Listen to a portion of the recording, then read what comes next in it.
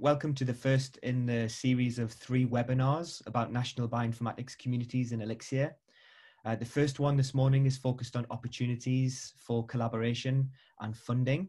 And the purpose of these events is really about trying to help to connect the Romanian research community to the activities in ELIXIR. I'll give you a little bit of context to these events before I start talking you through the agenda for the first one. So I'm Andrew Smith, I'm Head of External Relations at ELIXIR, and I'll be chairing this webinar this morning. The purpose of it really is to help to make sure that scientists in Romania are aware of what ELIXIR is, because we would like Romania to join and become a member of ELIXIR.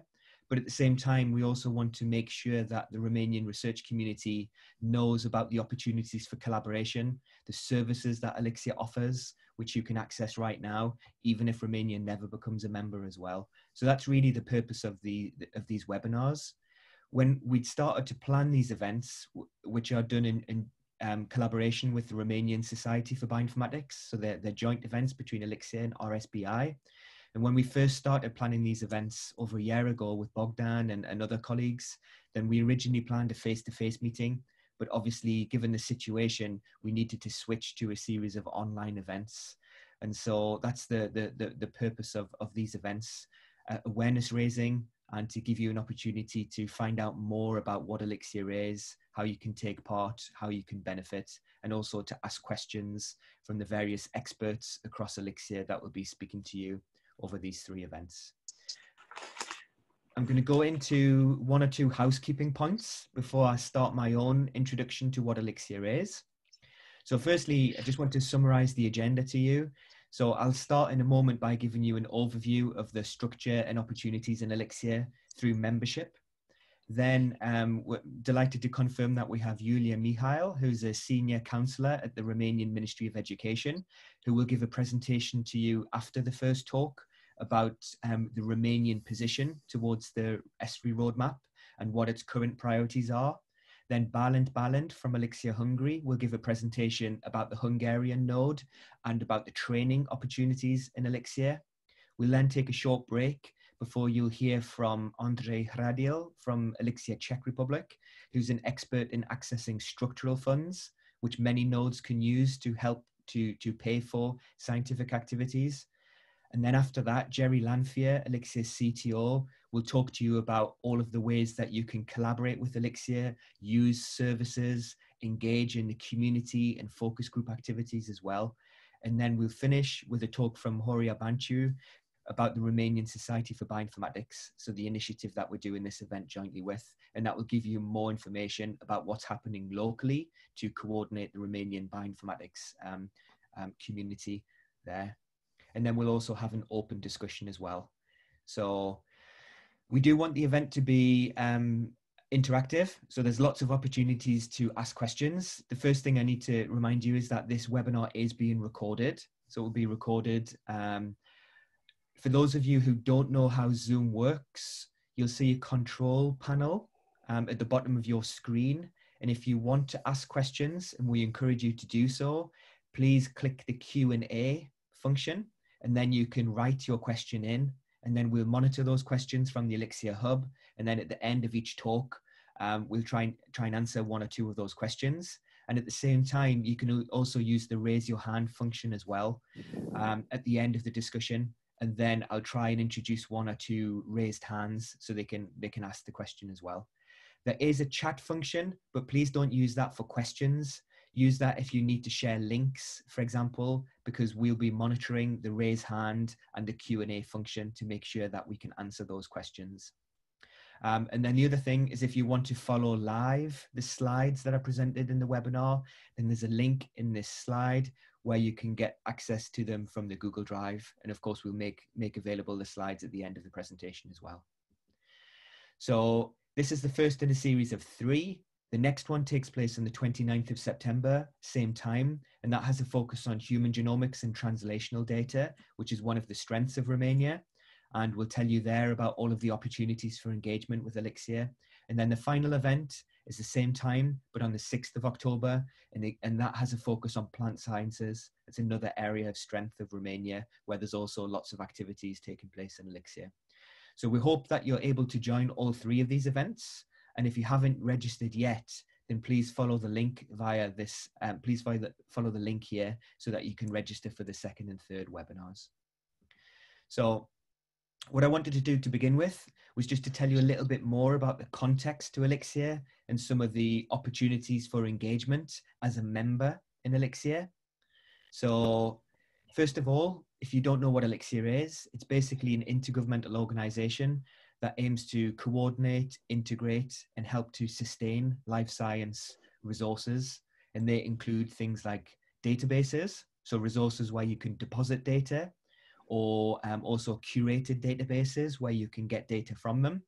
It includes software tools, analysis tools and workflows, also training materials, so physical courses as well as virtual online materials, resources to make data interoperable and fair, as well as national computing facilities to help you analyze the data. And then also increasingly more ELIXIR nodes provide local data management support to projects and communities as well.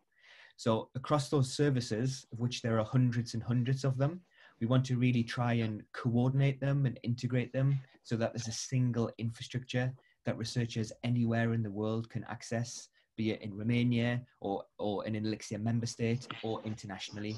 And all of these services, apart from some compute facilities, are available for free of charge as well. That's one of the other important things to know.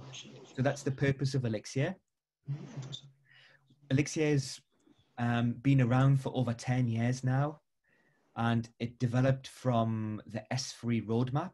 And I won't spend too much time talking about this because in a moment, Iulia will give you more information on the ESFRI process and Romania's position towards it.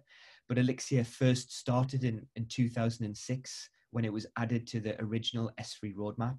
So we're reasonably mature now. And since then, we're now classed as a landmark research infrastructure, which means that we've made very good progress and we're considered by ESFRI to be performing very well. By being on the ESFRI roadmap, this gives you a good opportunity of speaking to ministries of science in many countries to try and encourage them to join. And with ELIXIR, we're one of the largest ESFRI research infrastructures. In fact, in the life sciences, we're the largest. So we have the most number of countries that are members, and you can see a list of them here. And I'll tell you a little bit more about what these countries are doing and how they benefit from ELIXIR in a moment.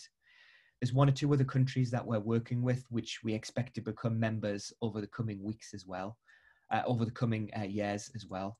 So, but at the moment, we have a large number of countries, and within that, we have over 220 institutes and over 700 scientists and bioinformaticians that are actively working on running those services that I mentioned earlier.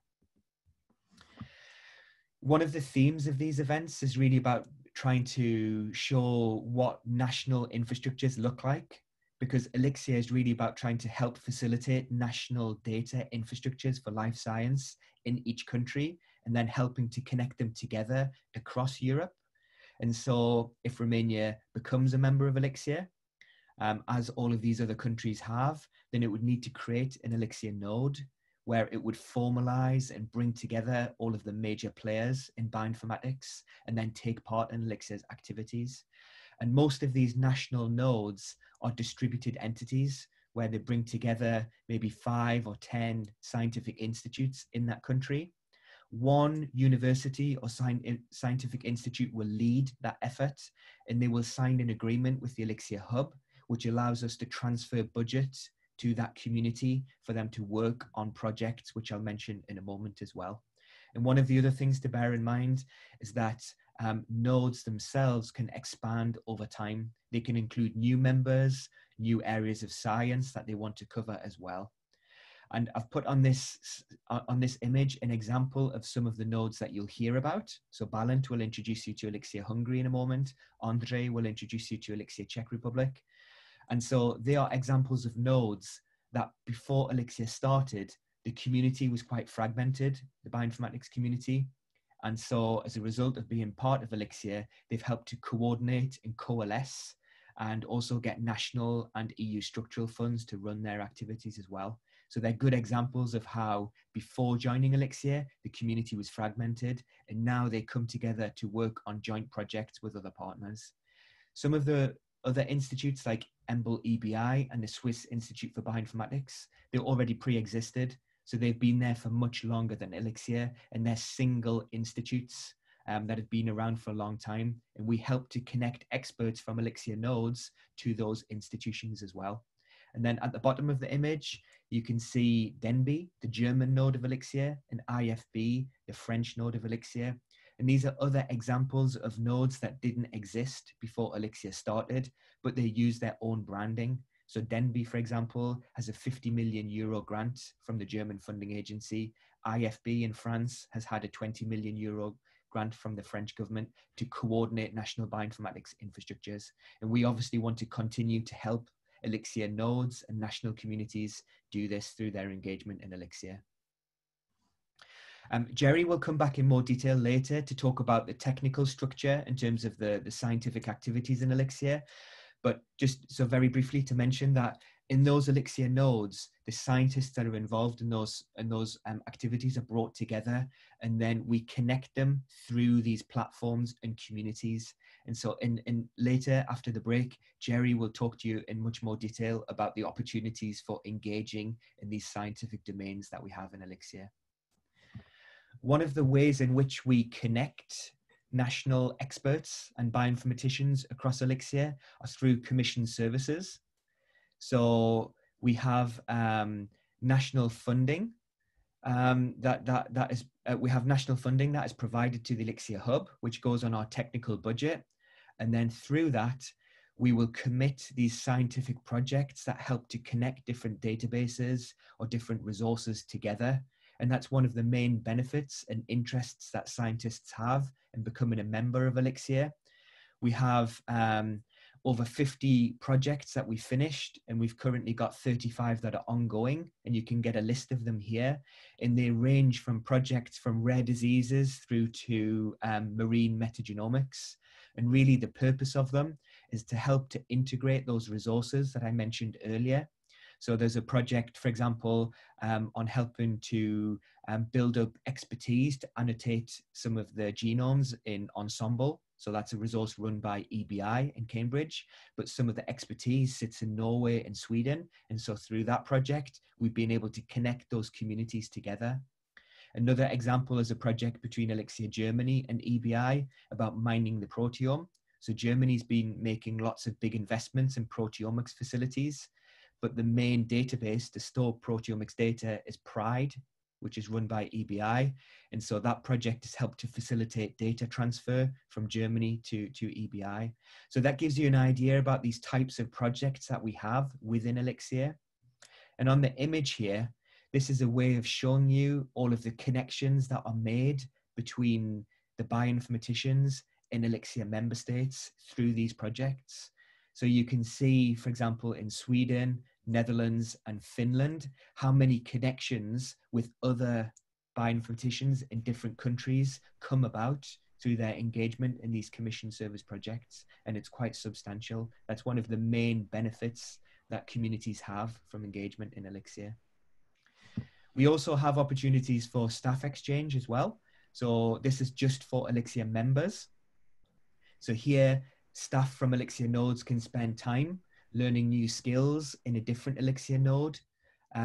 We have so that's the staff exchange project. We have a travel grant scheme where we can support individuals to attend external conferences, or we can also invite external experts to come and speak at ELIXIR conferences. And for example, we've invited individuals from Romania to come to the all hands meeting. That's ELIXIR's main annual general meeting. And we also have a knowledge exchange scheme, which is focused on transferring knowledge between ELIXIR nodes and industry as well. And so we've been able to support 26 projects so far through these various staff exchange schemes. And if you want more information, there's a link at the bottom that gives you more examples of these. We're also very active in participating in EU projects. ELIXIR is a very visible initiative. It's got a lot of high level visibility, and that's helped us get access to a lot of EU projects. And so through that, we're able to bring forward experts from ELIXIR to work in these large international and European consortia. So I'll just mention some of them, but we have about 12 to 15 projects that we're involved in, but these are just individual examples of them, which might be of interest to you.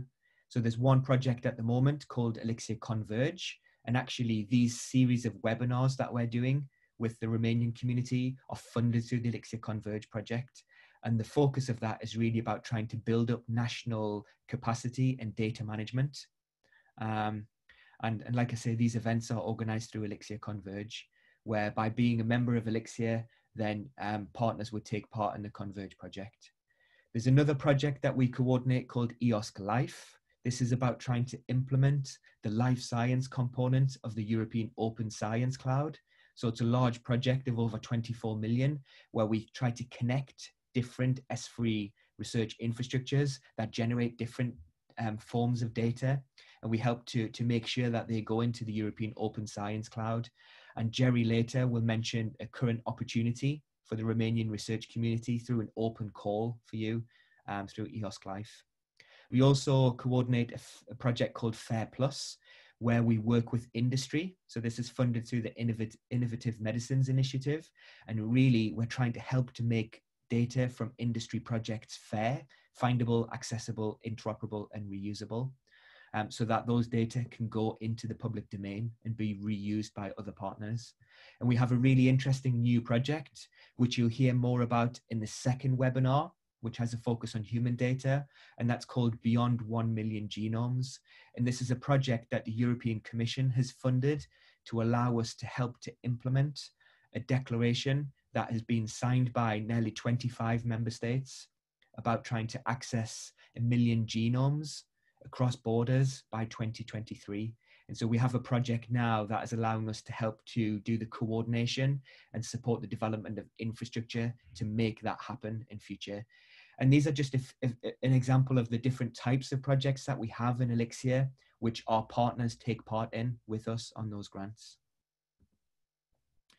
I thought it was also relevant to mention that, and Jerry will come back to tell you a bit more about some of the activities that we have in coronavirus, because one of the things that we've seen is that we've been able to mobilize very quickly a lot of COVID-19 related resources across ELIXIR nodes, and Jerry will show you more about those. But in the EOSC Life project and also the Converge project, the European Commission has just granted budget increases to ELIXIR to be able to run the COVID-19 data portal. So that's a resource run by EMBL EBI. And already we're seeing, and this is really great, we're seeing a lot of data from the Romanian research community being deposited into the COVID-19 portal through these local data hubs. And that's a really good example of the collaboration that can happen even without being a member of ELIXIR. Some of the other things that are open to researchers and that I would encourage you to look out for are a series of webinars that we run.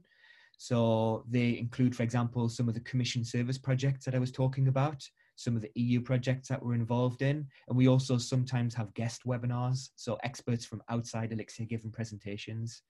We've got 2 of them coming up in October and November, one about bioschemas. This is a way to help improve the interoperability of life science resources. And then one about biocuration. So some of ELIXIR's biocuration efforts as well. And these are open to anyone. So I would encourage you to follow the web link and have a look at future webinars that we've got.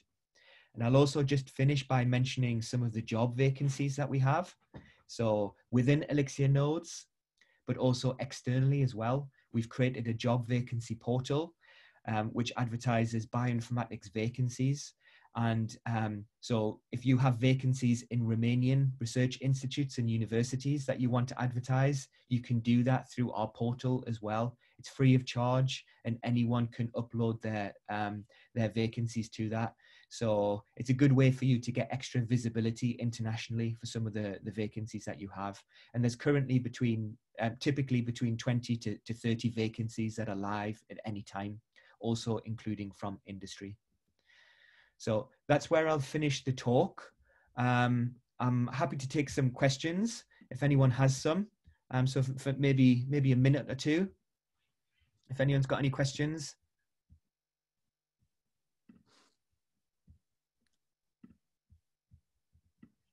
Hi, Andy. Thank you for the presentation. It's extremely informative. Just one quick thing. It seems I can't, when I click on the Q&A and I click on open, I can't enter a question. Is that fine or? Okay, maybe Prem knows if this is a common problem or not, if the Q&A normally works. Bogdan, yes, that's normal. You are a panelist, so panelists cannot, yeah. Sorry, so my question was related to, so in fact, I have two questions, if I may. One is, what is the role of a bioinformatics community in pushing this process of becoming a member? Because from what I understand, this is a governmental decision. Yeah, that's correct. That's a good question, Bogdan. So that's right. So ultimately, the Ministry of Science or Education, or whichever ministry has responsibility for that area of competence in a country, needs to make a decision as to whether they become a member of ELIXIR or not. And so they usually assess whether they feel the scientific community will benefit from this. In some countries, they prefer to focus on different scientific domains rather than life sciences, or within life sciences, they may choose to focus on different areas, like say clinical trials, rather than bioinformatics. So there's a range of different processes that most countries go through. And I think Iulia in a moment will tell you a bit more about what the Romanian view is. But one of the things that we know is that unless there's a strong coordinated message from the Romanian community of bioinformaticians, it's unlikely that a ministry will ever make the decision to join. And we know that from experience of working with so many countries so far. So it requires support from the government, but also strong push from the Romanian bioinformatics community as well. I think that's a key message. Thank you, Andy. Yeah. Okay, there's maybe time. I think in the interests of time, it's 8:23 now. So I'm actually going to pass over to, or invite Iulia to share her slides and to give her presentation now. As I mentioned earlier, Iulia is one of the ESFRI delegates for Romania. So I can think of no one better than to explain the process that Romania has for considering whether or not to join ESFRI research infrastructures, and to give an opinion about what the priorities are for Romania. So Iulia, over to you, please. Thank you, Andy. Good morning to all our viewers. I would like first to introduce myself. So my name is Iulia Mihail. I'm an employee of the Romanian Ministry of Education and Research, and I am working in the research part of the ministry at our department for EU affairs and international cooperation. When accessing the European Union, one of the obligation was to create in Brussels a liaison office. So that's why on my presentation, so that I kindly ask ELIXIR to put on the screen. So you will have the logo of our Romanian Office for Science and Technology to the EU based in Brussels. So a little bit about myself. I'm an engineer in physics, and I have a degree in semiconductors. I used to work for 10 years in industry, but when the Ministry of Industry was not on the way, let's say, so I have had the chance to join the young team that was formed in the Ministry on international cooperation issues. So since then, so 94, I'm working in 93, I'm working in the Ministry of Research that has several names during these years, and the latest one is Ministry of Education and Research. And for the moment, till next year, so I have a mandate here to our liaison Brussels in Brussels. But I also have duties at ministerial level, and that's why I'm not only the head of this liaison office, but also structures, and one of these EU structures, and one of these is ESFRI, the European Strategy Forum for Research Infrastructure. And so I have joined the team in 2011, and I'm also a member of the implementation group. That is a group formed only by national delegates that used to assess EU ESFRI projects. But ESFRI as such was formed on the behest of the European Council. So the group of the Ministry of Ministers of Research and Innovation with a mandate to support a coherent and strategy-led approach to policy making on research infrastructures in Europe. Also to facilitate the multilateral initiatives, so leading to a better use of development of research infrastructures, but also helping to have this overview on what is happening at European level. Very important was to have a prevision, so to look to the future, and that's why the European roadmap for research infrastructure is very important, and show major upgrades on the research infrastructure that are lead at the European level. And also it's important to follow up on the implementation of the ongoing ESFRI project, and it's one of the tasks of the implementation group where I am representative of Romania.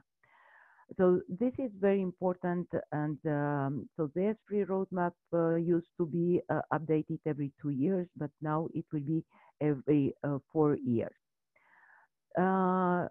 Yes, next slide. In this year, so 2020, we prepared the roadmap 2021, and we will have next week the meeting of the forum, and we will discuss the new project proposal that we have received, but also we will analyze the research, pan-European research infrastructure that are already on the roadmap 2018.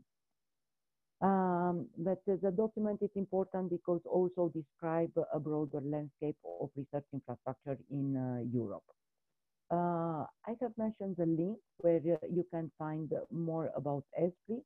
Also, it's important for you to have a look on the working groups of ESFRI, because there are thematic working groups, and maybe if you have interest in representing Romania in one of these working groups on your behalf as a specialist in a field, so you are free to contact me, and I will give you all the information in order to know what are the conditions to participate to this working group and to participate to the assessment of the ESFRI project. So now we are going to the slide with the participation of Romania in ESFRI.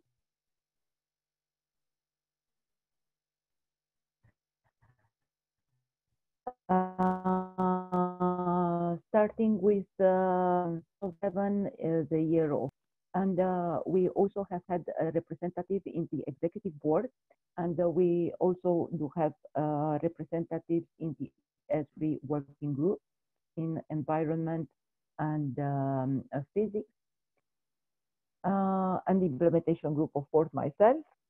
For the new roadmap in the ministry,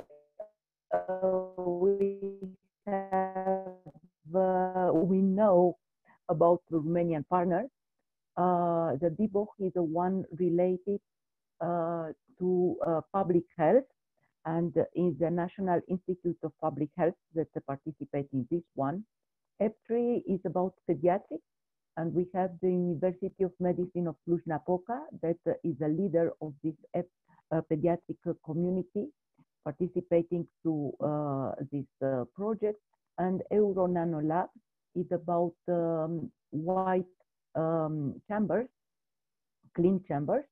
And the leading institute in Romania is the National Research and Development Institute in microtechnology.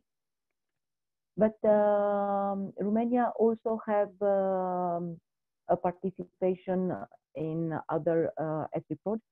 So in the roadmap, you can find 14 of this, and you have. But what I would like to stress is the fact that it is possible to also to be a coordinator of an ESFRI project. And in 2016, so the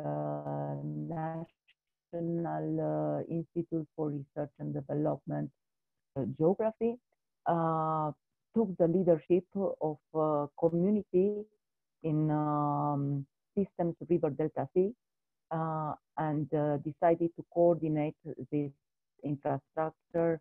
And now they have 4 years, so they are in the preparatory phase, and they're going on, but it's the first ever ESFRI project coordinated by a EU 13 country. It seems that for the next roadmap, we will have other countries or maybe one more country from EU 13 countries being coordinators of an ESFRI project. It is not an easy task, but it is possible, and we wish them most of the success. So what about the status of the national roadmap in Romania? So in 2008, it was created something that, how to say, a small step to be integrated in the EU structures. And the first national roadmap, it was issued. So it's a very simple one. So if we are looking to the first document and to the document of today, so we will see the big difference in between how it was at that time and how it's now and how complex it is, and how important is the EU cooperation, but also the international dimension of the research infrastructure. In 2015, it was launched the ERIS. It's a platform. It's a platform not only for research infrastructure, but also for research services, for technological services, and for existing equipment. And it's not only for Romanians, so also other countries can register their facilities in this platform area. So if find out if it is useful for your activity. So in 2016, CRIC, so the Romanian Committee for Research Infrastructure, was reshuffled with the mission to update the national roadmap, including Romanian participation in ESFRI projects. Andy mentioned so that is important, the community, scientific community, our decision in the ministry to look forward, including or not a research or participating to a research infrastructure. So this is very important, and it's very important to have this dialogue in between the scientific community and a dialogue to organize the scientific community to be organized in such a way to show us so they really can add value to our national strategy, being part of European research infrastructure. So the next slide. So, on 15th of September, so last week, the Christmas changes in the members of the committee, but we have 11 members, and the president of the committee is our former delegate in the ESFRI executive board, also working for ESFRI research infrastructure. So it's a person with a lot of experience, but not only, he used to work also in the ministry. So he knows now very well what is for the public administrative procedures, but also the ESFRI one, and we hope he will coordinate very well this process of updating the national roadmap. So our national roadmap now is for a long period, but every 3 years we have to do this revision of the national roadmap. Iulia, sorry, Iulia. Yes. Could I ask you to Yes, turn please. your video off, please? Because the connection is sometimes a little bit unstable. It might be your bandwidth. So if you could turn your video off, it might make the audio okay, okay, better. yes, Let's yes. try that. And yes. also just to give you a 2-minute warning as well, in terms of timing. Thank you. It is okay like this? That seems better, yeah. Thank you. So this is quite strange because I'm in the office and we have a quite good internet connection here. Okay. So it is interesting that in the committee, we also have members of the research community. And for the first time, we have 4 universities and only one R&I National Research and Innovation Institute. Even that the Research National R&I Institute are more present in ESFRI projects than universities. So, but we hope it will be a good assessment of the roadmap. Also, something interesting and important to know is that the status of the national roadmap is a process that is followed by the European Commission, by DG Regio, because it is done under with a support EU support instrument, the CIPOCA. So it's an informatic support for the administration of the operational program on capacities, and it is designated to the public central public administration. So for the ministries to update their policies and strategies. So next slide. The national roadmap includes also evaluation criteria. It's important for so the bioinformatics, the Romanian bioinformatics community to have in mind this evaluation criteria. First is to, so it is not the case now, but we follow the definition for a research infrastructure. We follow the definition done by ESFRI. We are looking for the national relevance, for the scientific relevance, for the feasibility and sustainability, access policy, and socio-economic relevance. These criteria are more or less mirroring the criteria that we can find for the national project, so criteria that are mentioned in the National Plan for Research and Innovation. About the panel fields, they are not mirroring the ESFRI panel fields, but they are mirroring the fields of smart specialization and the public priority areas mentioned in the national strategy. So I hope this is clear enough. Also, I would like to mention the European Structural and Investment Funds that plays an important role, at least in Romania, for capacity building and for the construction of the research infrastructure. So that means you can, with the structural funds, you can update your research infrastructure, or you can build a new one. But what it is important is that for the European project is to be part of ESFRI.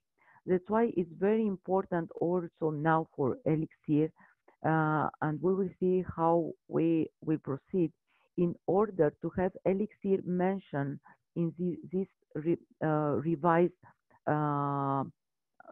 national roadmap.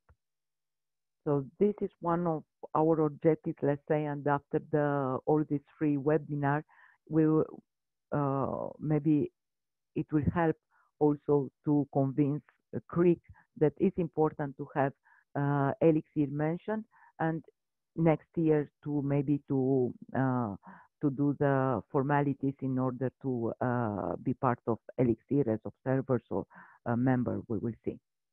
And now I am giving some examples of how we use structural funds in Romania. I have to mention that we are the only one ministry in Romania that have used all their funds under the structural funds.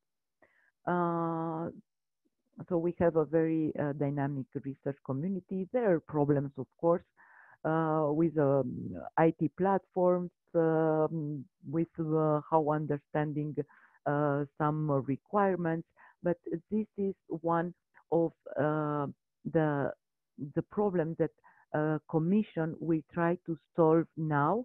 Yesterday, during the R&I days, there was a very interesting talk sessions on synergies in between funds, on how to couple EU funds, the structural funds, with Horizon Euro funds and national funds.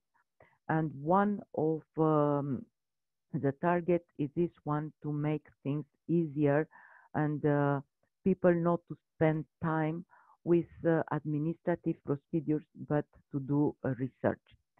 And then another important issue is the fact that using structural funds, you have to show that you contribute to the regional development, because structural funds are not destinated to pay research. So this is very important to have in mind.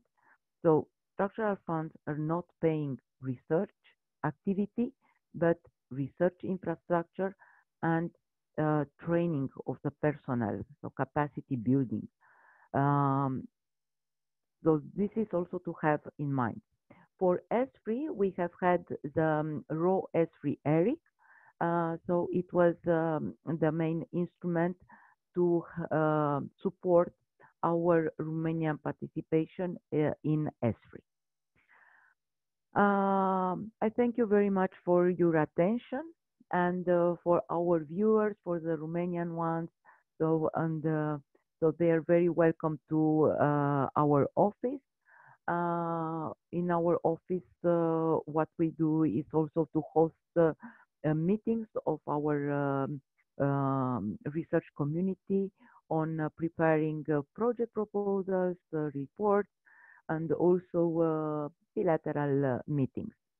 So I hope it was useful, my presentation, and anytime you have my email address, and you can write to me if you need more information on ESFRI research infrastructures, but also a framework program and how to coordinate all these activities. So thank you very much. Thank you, Iulia. That was a really great introduction to the view of Romania on ESFRI projects. And also, I agree with what you say about ROST. It's an excellent resource, which I know well from my time in Brussels as well. So it's really good. Thank you. Okay, we're only going to have time for one question, and that would be from Catalina Sogor. So please if you can ask that question.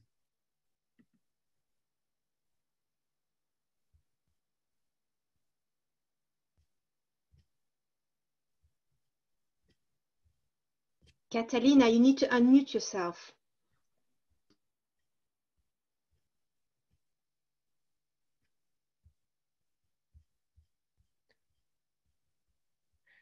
Maybe she can write down.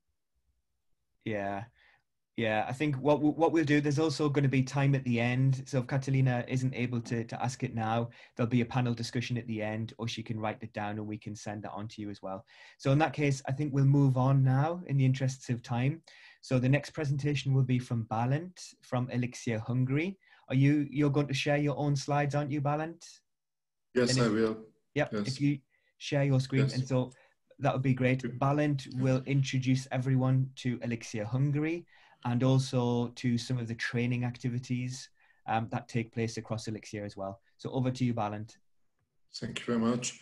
I would also like to show as an introduction, Hungary is a rather new partner in the ELIXIR, although probably not the latest. Can you hear me? Yes. Yes. Can you see my slides? Yes. Yes, okay. So we just came out, it's strange for me to see in the opposite direction. We just came out with our first yearly report about our ELIXIR activities.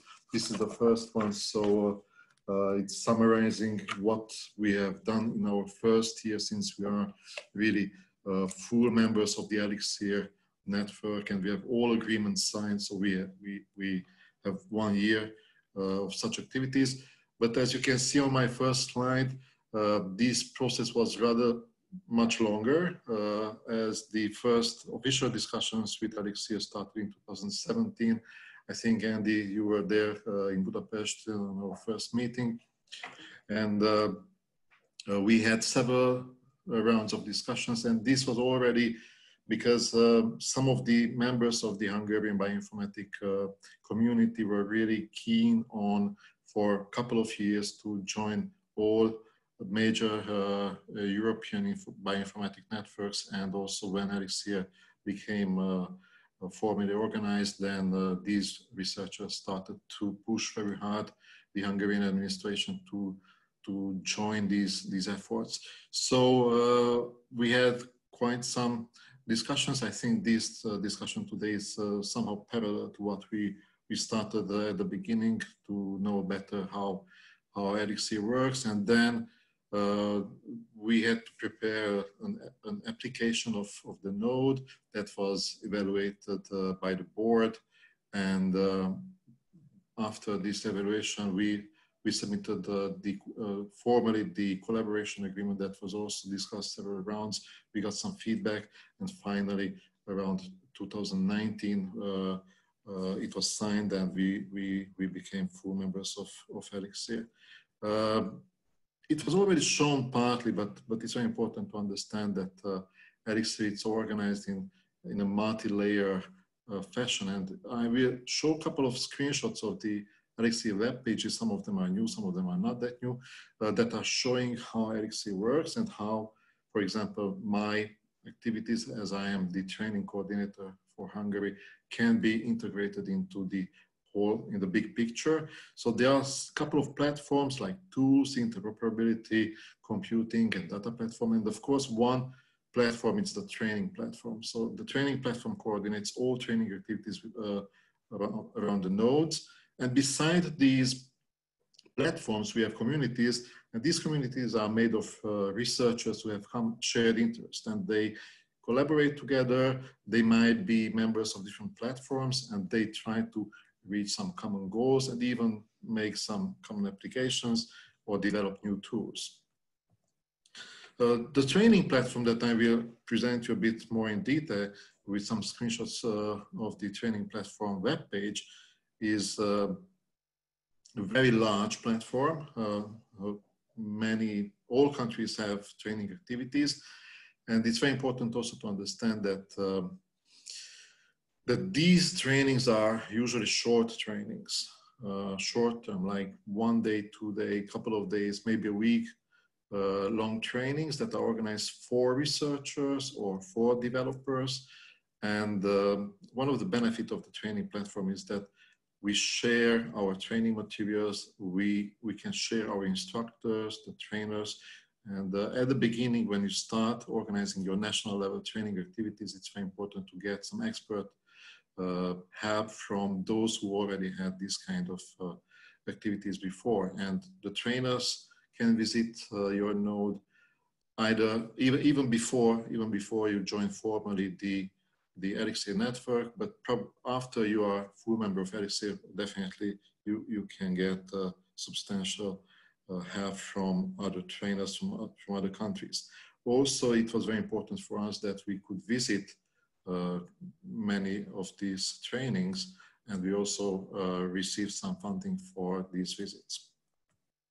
So basically how the whole training network works is that there are plenty of trainings, they are coordinated. I would say that a big part of European bioinformatics short-term trainings, short-term courses are somehow related with ELIXIR.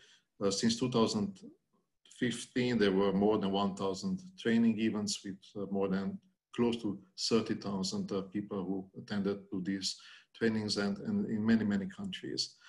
The training network basically has two pillars. The people who work in this are the trainers, but also these trainers reach the users of the infrastructures, and the trainers reach also the developers of this infrastructure, since all these kind of bioinformatic infrastructures have new people coming in.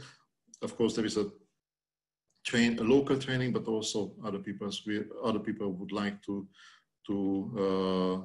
get some novelties how these platforms are working and how they should be further developed. There are three main services offered by the training platform.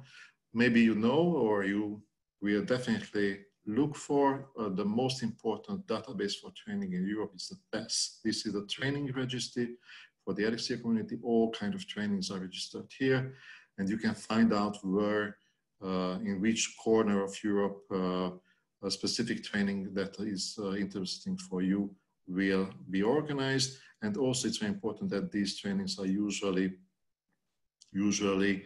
open to everyone, ELIXIR members and non-ELIXIR members, so you can just search for relevant trainings and go and then attend to these trainings. There is a training metrics database that it's supervising all these training activities. And the third pillar, which seems to become very important nowadays with the COVID situation, is the e-learning platform, which is coordinated by Slovenia. And on that platform, there are plenty of training materials that you can access already. The current activities of the training platforms within the Converge project are focusing on four tasks. The first one is further development of the training toolkit that will create a more coordinated setup how to and standard how to go on with these trainings all around Europe. The second is to perform a gap analysis and define and develop new training materials that are probably missing from the whole pipeline, and to deliver these trainings. The third task is maintaining and further development of the training infrastructure, which is somehow related with the tests, with the databases behind. This is not very, so this is the work behind what maybe it's not that easily seen. And the fourth one is the training capacity building, and this is really very interesting, since all people who are giving quality trainings are probably, they probably need some kind of initiation in how to deliver high quality training. And we organized train-the-trainer events. We already had one in Hungary. We will have hopefully next year a second one.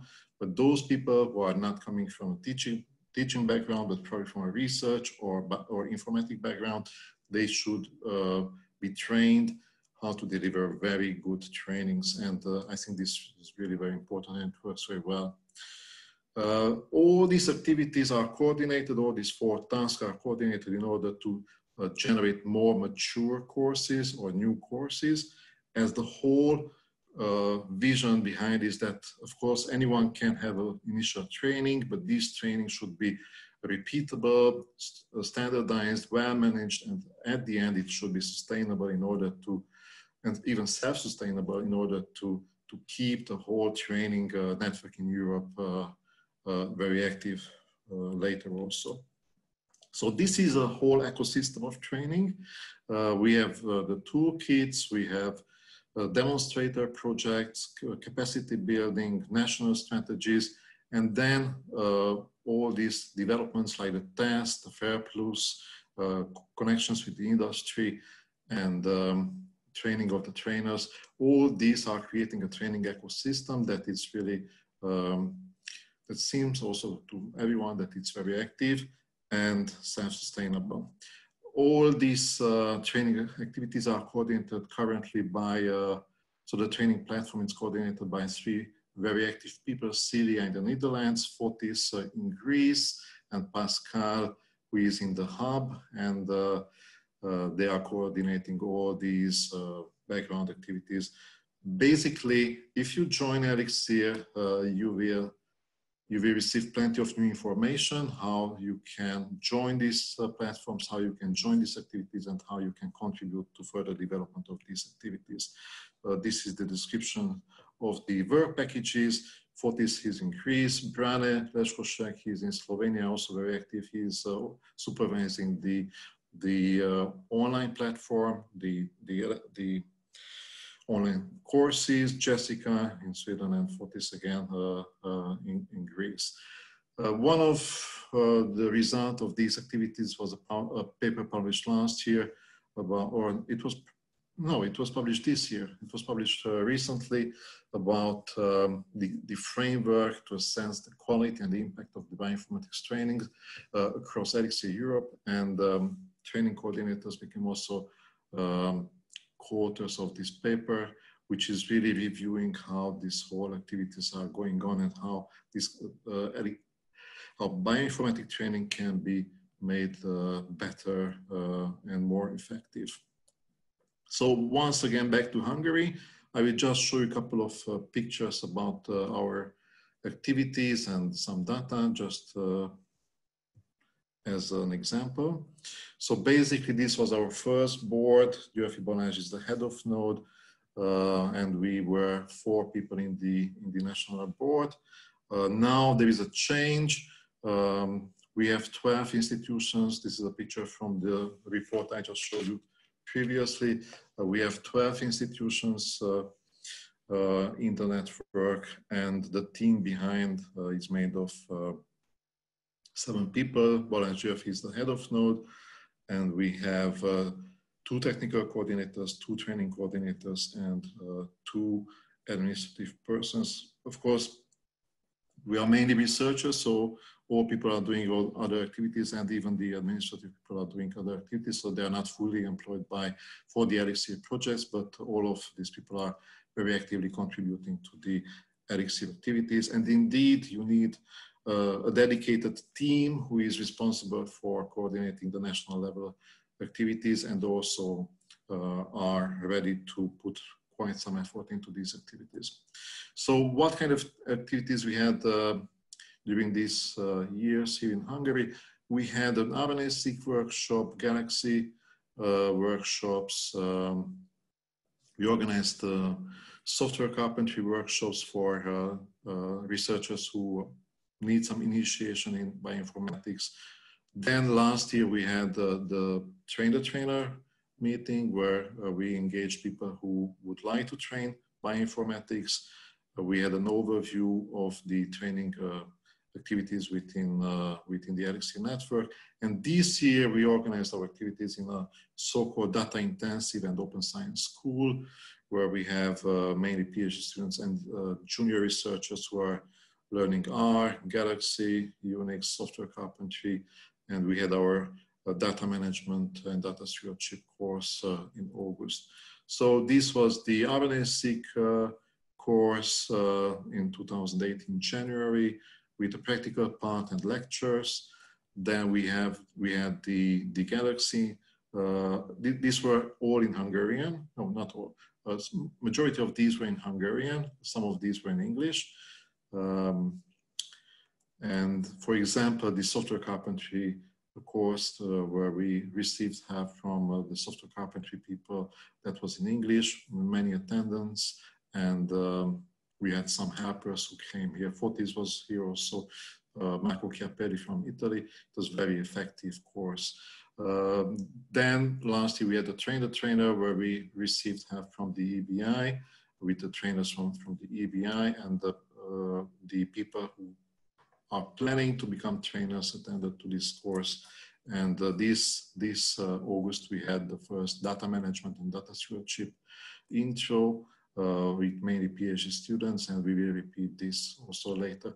What is also very important to understand is that young researchers, PhD students would like to have their trainings mainly in their native language, so in Hungarian here, probably in Romanian in Romania. Still, I think it's very important to have at least periodically trainings in English because in this way people from other countries can join, and this can also help the regional development of the collaboration. So we will have this semester, hopefully, or depending on the COVID situation, maybe next semester, data stewardship and our introductory courses here in Debrecen, Hungary, and we would like to invite also people from Romania. And next year we also plan to have either online or locally in Budapest, a trainer course. We would like to invite also some people from Romania. So basically what we are doing now, and we are focusing very strongly, it's this data intensive and open science school for PhD students where they are reviewing genomic, proteomics, experimental models, then data analysis and soft skills data management, which hopefully will help them to become successful scientists.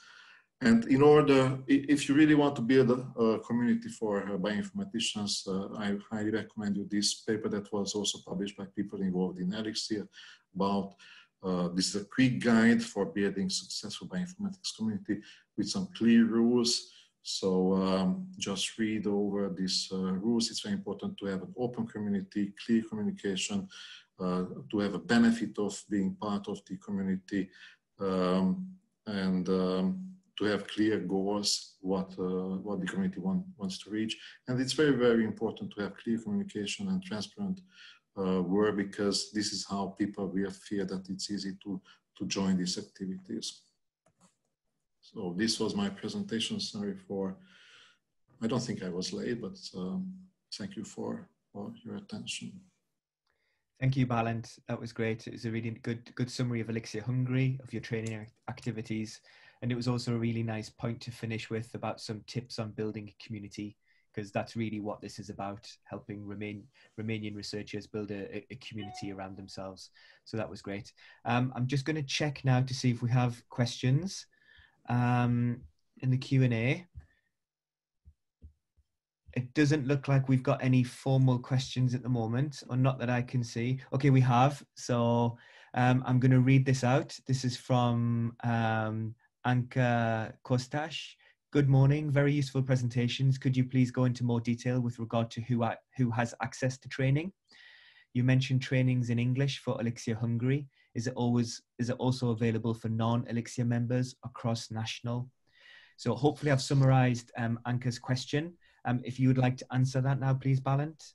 Yes, thank you. Yes, usually these trainings are partially funded by ELIXIR, if they are.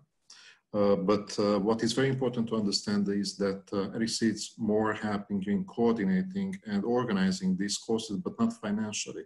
Of course, in some cases, you can get funds for traveling of the trainers, which is very important, or their accommodation. But still, these courses are organized locally, and the responsibility of organizing a course is a local responsibility. So you have to have place where you organize, you have to have the infrastructure, the background, and of course, find some people who are doing this job behind. ELIXIR will help you in partially in funding of the trainers, and will help you in providing the training material, which means that if these courses are for free, because they are funded from other grants, then it should be for free for everyone.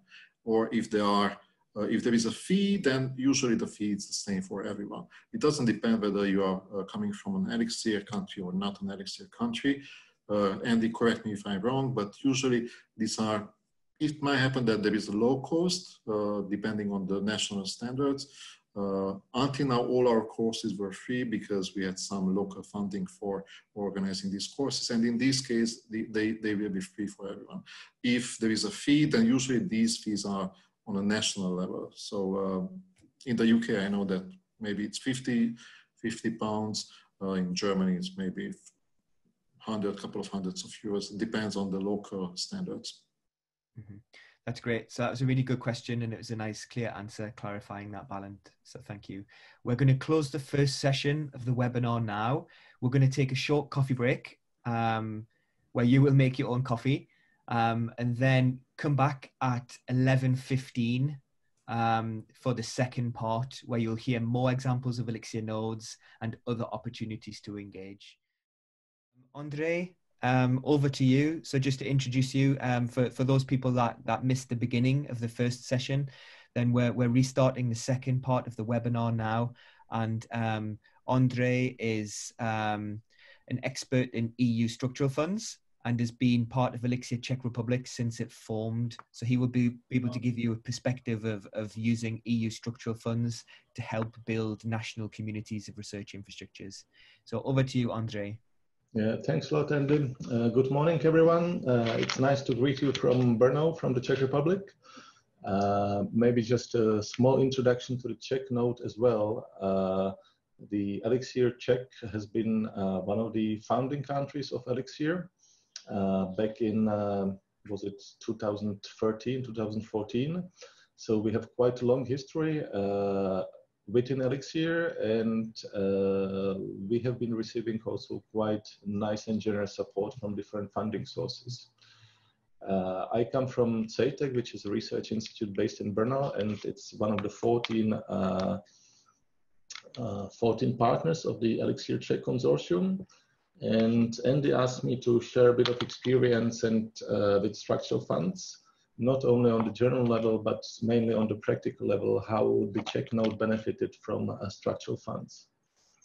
To start with, I will give you a bit of context, which is actually, and I was a bit surprised, similar to the Romanian case, which was presented by Iulia earlier today. So talking about funding of research infrastructures in the Czech Republic, I think that we are in a quite fortunate situation that the funding system for research infrastructures in the Czech Republic is well set up, and it provides flexibility and at the same time stability. And there are actually two major funding sources of research infrastructures in the Czech Republic. One funding source, which comes from the state budget, is covering the operational costs of the research infrastructures. By that I mean salaries, travel, trainings, and so on. And the second stream of funding is the investment costs. In case of ELIXIR, mainly hardware, software, and some equipment. And the investments are covered by structural funds. So this is, in essence, let's say, the notion behind the funding of research infrastructures in the Czech Republic. Of course, the teams which participate in the research infrastructures are also welcome to join other grants, ask for other types of funding on the Czech and national, also European level. But this is this funding is safeguarded for the infrastructures which are listed on the Czech roadmap for research infrastructures. So it's quite important in the Czech Republic to be listed on the roadmap. On one hand, to be eligible that, well, we get the ministry support to join ELIXIR formally, but also to get this special ring-fence funding for the research infrastructures. Next slide, please.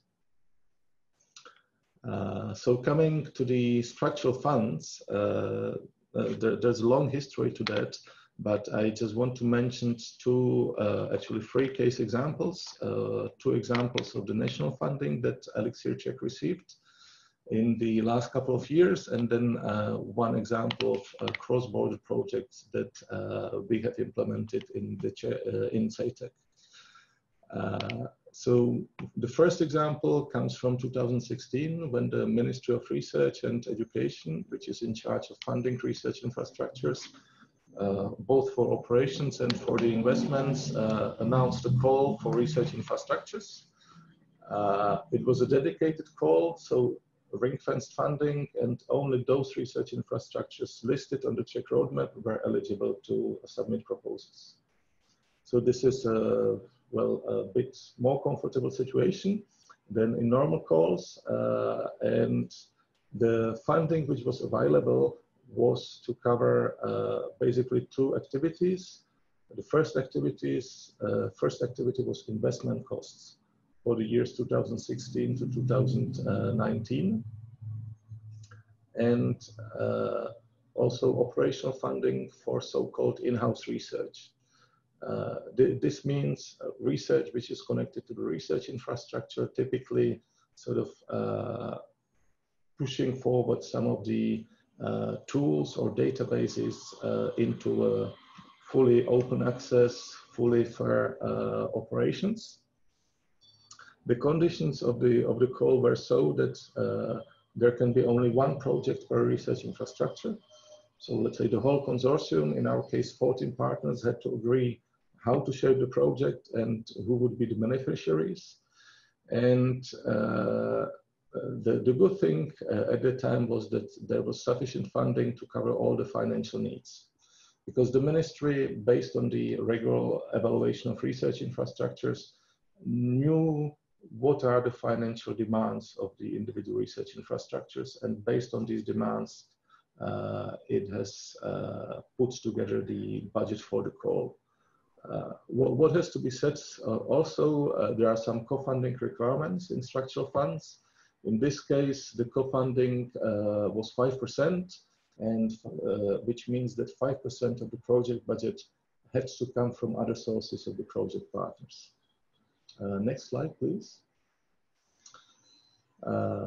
So ELIXIR CZ, of course, submitted a project, and it got awarded a budget of some 3 million euros, 2 million for hardware, 1 million for the in-house research, and the project just finished at the beginning of the COVID crisis, actually. Based on the discussion, which was internal to the consortium, not all the partners participated in the project, but it was a consensus of the whole consortium who is going to be funded and how the funding is distributed.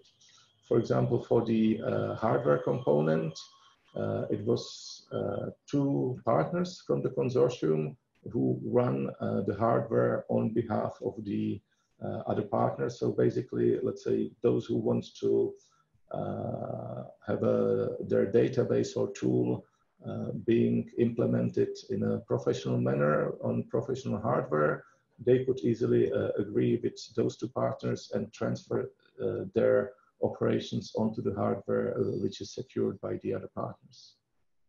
So this is the first case example, and if I can ask for a second slide or next slide. The other call from the ministry was published in 2019, and as you can see, there's quite well, a straightforward planning in terms of timing, which is consistent across the board. So there's quite good predictability about the funding which will be available for the research infrastructures in general, not only to ELIXIR. The second call was not the same as the first one. There were a couple of differences. The first big difference was that it was only for covering investment costs. So not anymore any soft or operational funding, only investment costs. And contrary to the previous call, there was not enough budgets to cover all the needs of the research infrastructures. So this time it was really selective call where some of the infrastructures were not successful. Some of the infrastructures had to cut their budgets, and well, some of the infrastructures were happy enough to get the full support. Again, there was the 5% co-funding requirement. And can I ask for the next slide? This time, the project awarded was about 1 million euros, and the project is running from the beginning of the year until the end of 2022.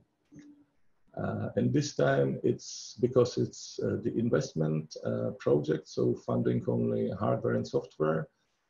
There are only 3 partners receiving funding from the project, but the other partners are benefiting from having the newly acquired hardware and software available for the whole consortium.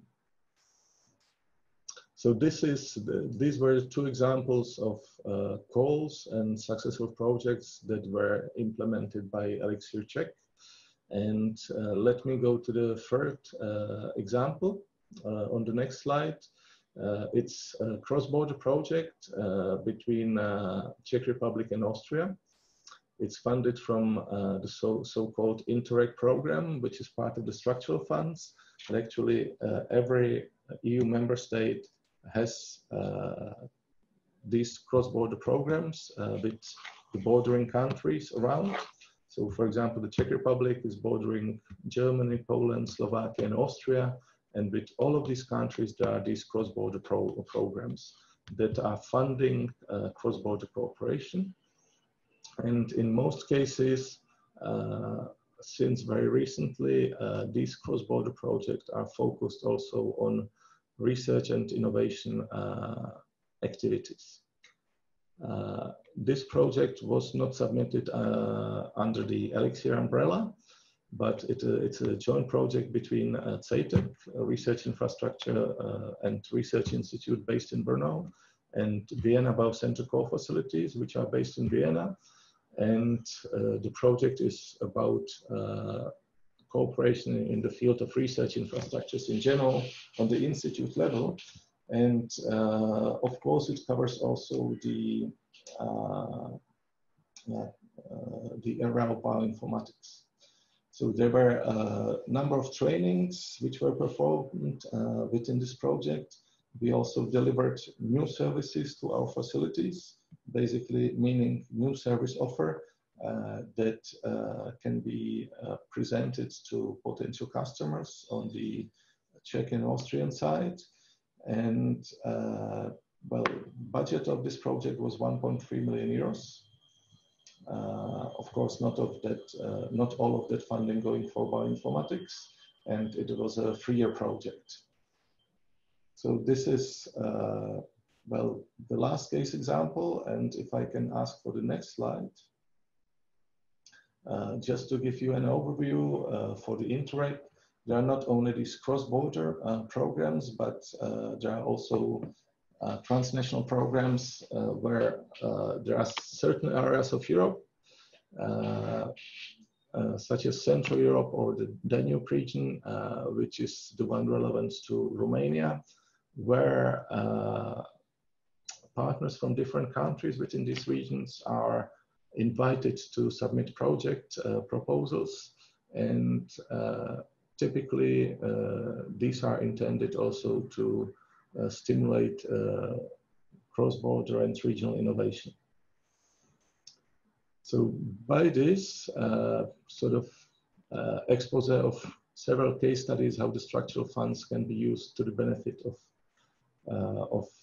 ELIXIR nodes, I would like to conclude, and I'm also happy to answer any questions if there are. Thank you, Ondrej. It was a really, really good summary of the opportunities that ELIXIR Czech has had to fund investments through structural funds.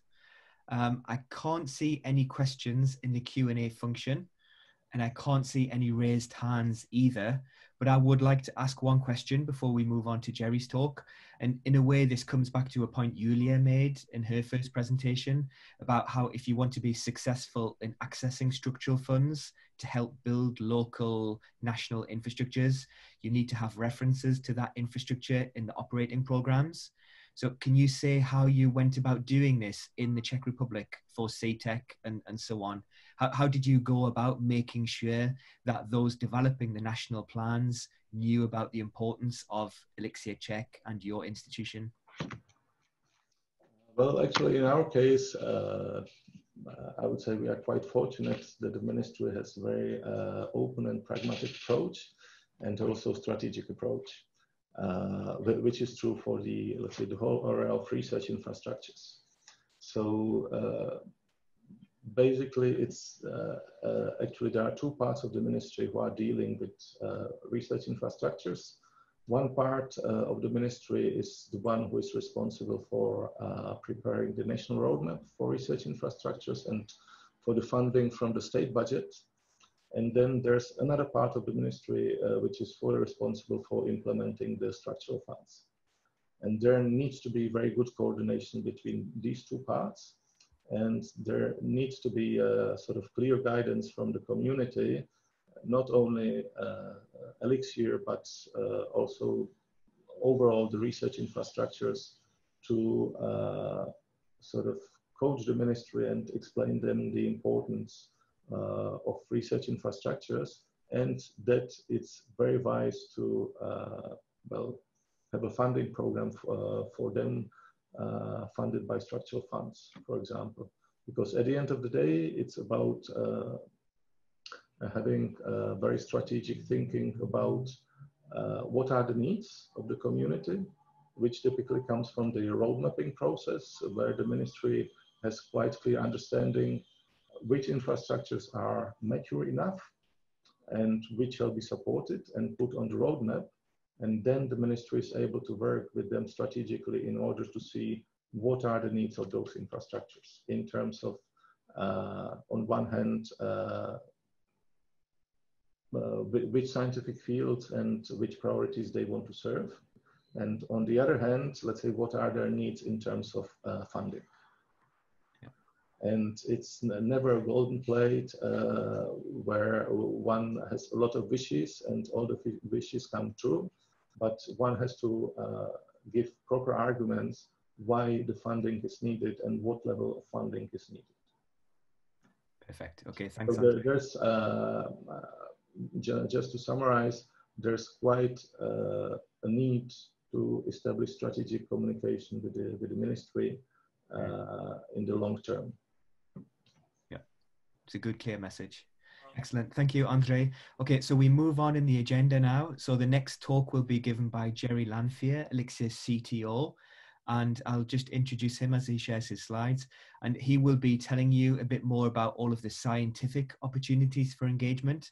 So even if Romania doesn't become a member of ELIXIR, or even if it takes a long time, there are still some opportunities that exist right now. And Jerry's going to talk a bit more about some of those to you. So over to you, please, Jerry.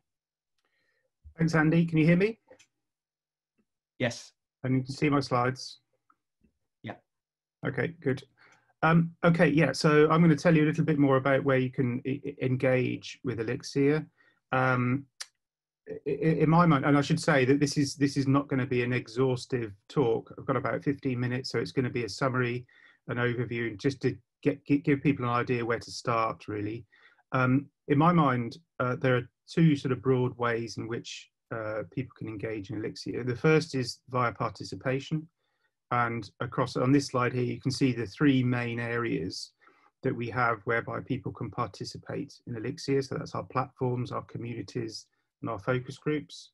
And I'll tell you about a little bit about each of those and how Romania is able to participate. And then second is through utilization of the services that ELIXIR offers.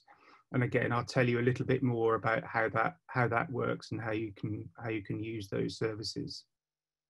So if we look at the platforms first, so the platforms are essentially how we build the infrastructure for ELIXIR and bioinformatics across Europe. We have 5 platforms, so that's data, tools, compute, interoperability, and training. And you can see them listed here in the figure on the left. We have, in each platform, we have 3 leaders drawn from the nodes, and as might be expected, they are domain experts, well-recognized domain experts around those different platforms. I'll just mention in the training platform, we have a vacancy, and that's why we only have 2 leads in that area at the moment. We're in the process of appointing somebody. The purpose of the platforms really is twofold. It's to provide a mechanism for long-term strategies across those domains, but also to help build those capabilities across and within the nodes. And so that's a major component of why these leaders get involved in those platforms, is to help build that capability within their own nodes and then across the nodes, partnering with people that work in those platforms from across the whole of ELIXIR. I should say that this is the one area that's not open to non-members, so you can't really participate in the platforms as a non-member, but of course what you can do is utilize the services that the platforms and the infrastructure that those platforms build, and I'll come back to that in a few slides. These areas are funded directly via ELIXIR to encourage and enable working across nodes and build capability within those domains. So that's the platforms. If we move on to the communities is really about how we connect that infrastructure with the broad life science research community. So across Europe, it is estimated there are some 500,000 people working in life science research, and the communities is the way that we try to start to connect with that very wide community of researchers that would like to use the ELIXIR infrastructure. Again, formed around domain experts. We have 11 communities. Each of them have 3 leads, just like the platforms, drawn from our nodes. However, these are open to participation from non-ELIXIR partners, and we do have non-ELIXIR members that participate in some of our communities. They can't be funded via those communities, but they can participate and contribute. These are particularly good for ELIXIR because they provide a mechanism for long-term collaborations with other ESFRIs, and that is being established, and other large-scale initiatives. The communities don't just consume the infrastructure that the platforms develop, they also help drive the developments in those platforms, so that there's a two-way conversation between the communities and the platforms, so that hopefully the platforms are aligned with that wide research, the needs of that wide research community.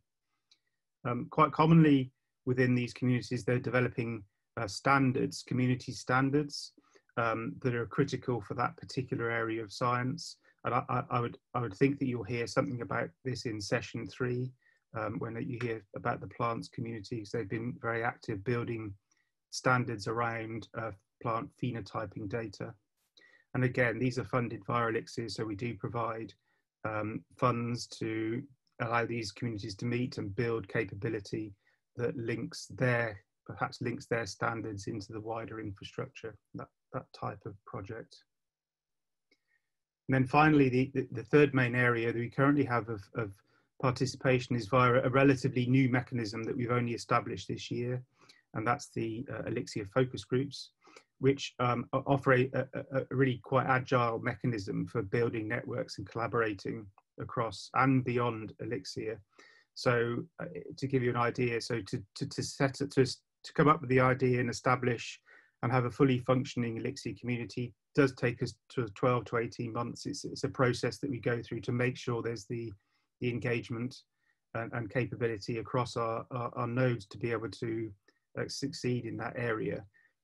For focus groups, a focus group can be established in sort of 1 to 2 weeks. If there's a drive to do it, then that's the sort of time frame. So it's really quite agile. And in fact, I put this slide together just last week, and it's already out of date because we have a new focus group. It should be listed on the right there around fair training. Again, it draws on domain experts across our nodes, and you can participate if you are not an ELIXIR partner. So we have, I lead the biodiversity focus group, and we have non-ELIXIR partners involved in that biodiversity group. It provides another mechanism for open collaboration. That's why we do it, really, to bring people from the nodes together. If you're very focused in a particular area, it may be that you don't engage in ELIXIR until there's this focus group that allows you to talk to other people from other nodes. Oftentimes they're providing alignment for publications or often grant proposal submissions. Some of these may, over time, progress to be communities, but that is by no means guaranteed, and there may be no need to create a community for some of these focus groups. And these are not funded via ELIXIR, so these are ELIXIR doesn't provide direct funding to these focus groups because they're free to source funding from elsewhere, for instance via EC grants, if that's applicable. So that's three mechanisms whereby you can participate in some of our organisational structures. But of course, the other main way I mentioned about how you can engage is by making use of the ELIXIR services. And the ELIXIR services are quite a complex and extensive ecosystem of different types of services that cover different scientific domains. So they're listed there: chemical biology, genes and genomes, etc. And of different service types, so compute services, data resources, interoperability and standards, and so on and so forth. And we conceptualize these services into a framework.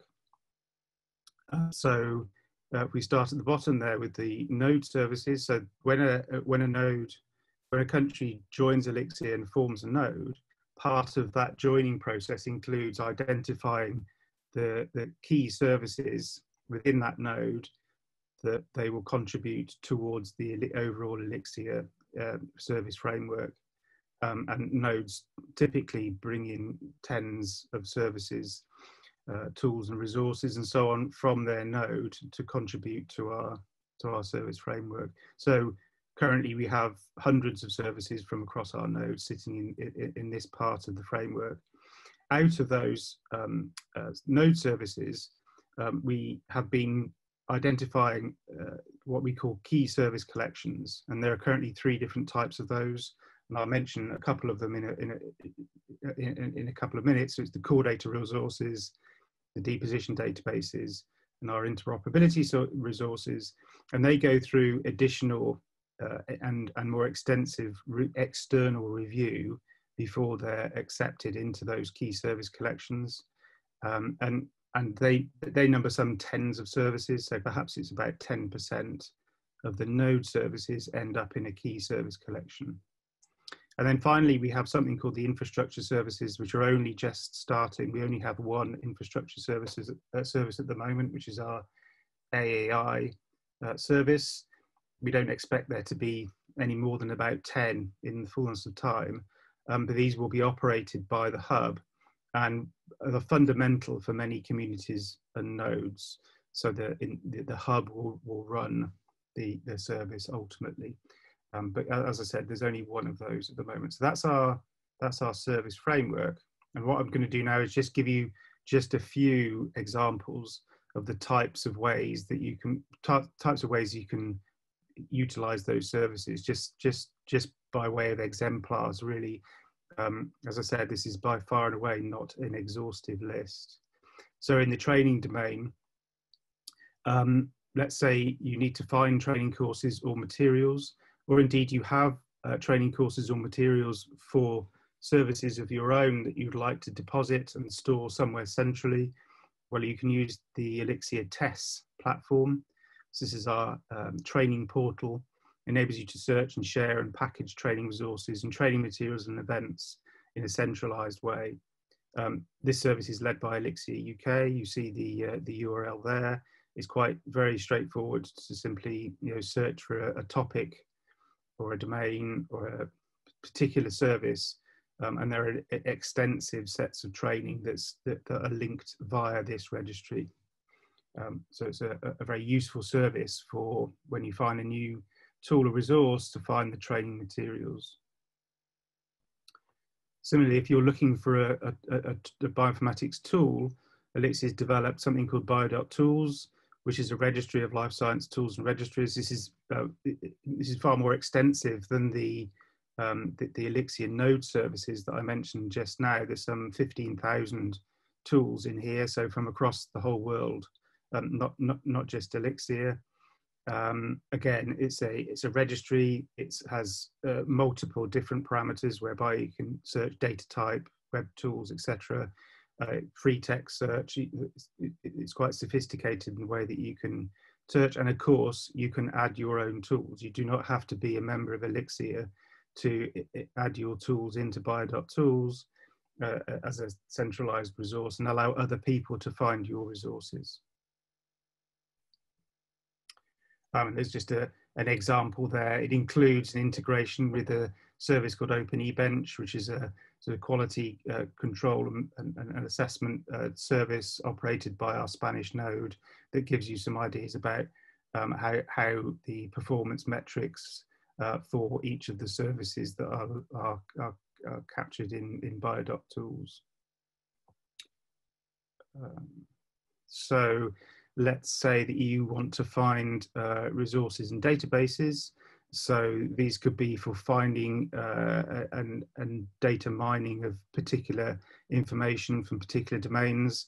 You can access the ELIXIR core data resources. So this is one of our key services that we've identified. They've been through an extensive review and selection process. These are of fundamental importance to the wider life science community, not just used in Europe, but across the globe. And as examples, so for instance, the European Genome Phenome Archive is part of the ELIXIR infrastructure. You've got others listed down there on the left. These come from across the ELIXIR nodes and are the first port of call for finding information that falls into those domains. Related to those is if you have data that you'd like to deposit, then you can utilize the ELIXIR deposition database list. So this is, let's say you have microarray data that scientists has produced in a research project. Then you can utilize Array Express to deposit and archive that data in a secure and long-term basis and prevent siloization of that type of data, so that it's increasingly fair and usable by the wider scientific community.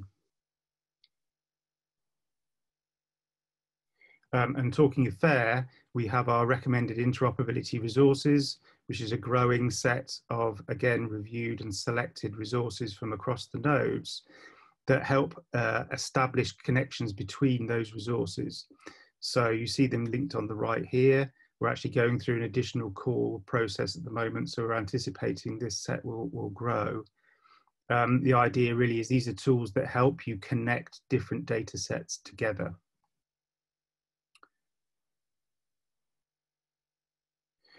So that's a sort of functional way in which, or a technical way in which many of our services are exposed and can be found and used. But we're also thinking about how they can be used in a more functional way and an integrated way within a particular community. And we're working now on something called ELIXIR service bundles. So these are collections of services that meet a particular requirement, but are not necessarily limited to ELIXIR services. So ELIXIR doesn't cover every single possible bioinformatic need. There are good services that sit outside of ELIXIR that nevertheless can be used by people in particular communities, and we might well recommend that they do.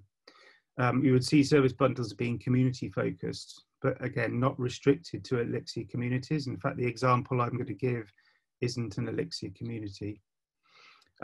But the ELIXIR services within those service bundles will have been reviewed and selected as part of our ELIXIR processes. So it could be a node service or part of an ELIXIR key service collection. And so really what would those services do, the service bundles do, let's say the example here on the sort of in the middle, rare diseases. So the service bundle around rare disease will pull services orthogonal to all of our other classifications. So there will be core data resources in there and deposition databases and recommended interoperability resources and compute services and chemical biology services that together make a package of services that start to meet the needs of someone, a researcher in the rare disease domain.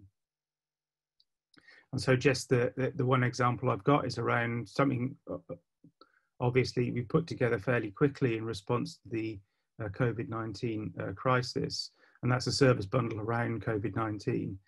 So these are the what you see here on this page, which is actually quite long. If you click on the link when you have a chance and go and look at it in more detail, you'll see that it's the extensive lists of information regarding COVID-19 ELIXIR services that with some context around how they are relevant to COVID-19 research. So what you see here is the index for the information on the page, and if we just click again, you'll see just an example. So let's say, what database do I need to store data in connection with COVID-19? Well, we have our deposition databases, including the raw and consensual virus sequence should be deposited in the ENA. And the ENA has done extensive work in helping put services together that enables that type of data to be more easily loaded into ENA. MBOL EBI is a dedicated page to assist the deposition sharing of that SARS data. They have help desk type functionality to advise users before submission. Then if you want to access data relevant to COVID-19, there's a whole set of services that ELIXIR offers.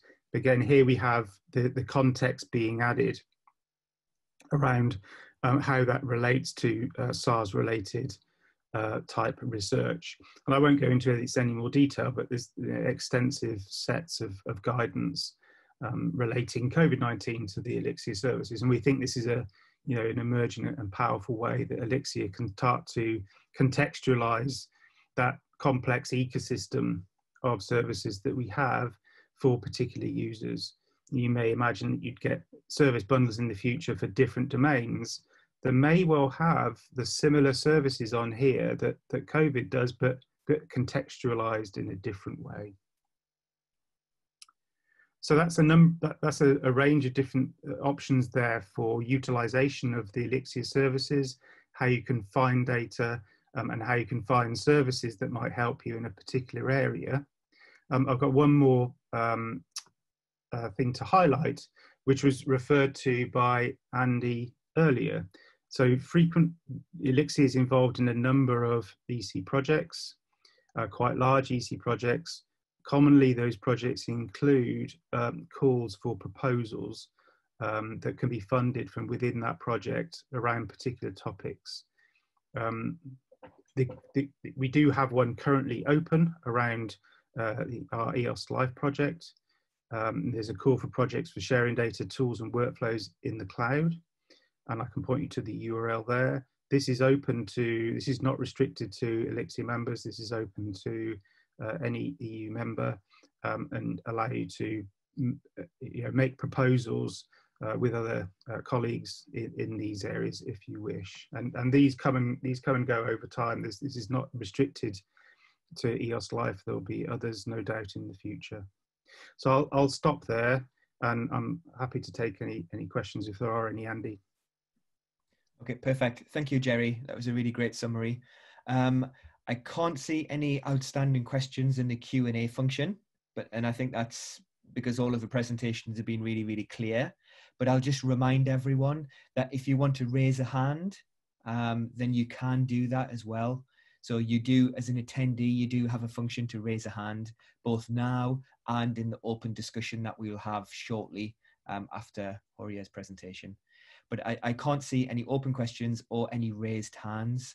So I will ask one quick question, Jerry. So you've given a really good summary of some of the scientific domains that ELIXIR works in through the communities and focus groups. Are there any new application areas or domains that ELIXIR is going to start working on that aren't currently included in the communities and focus groups?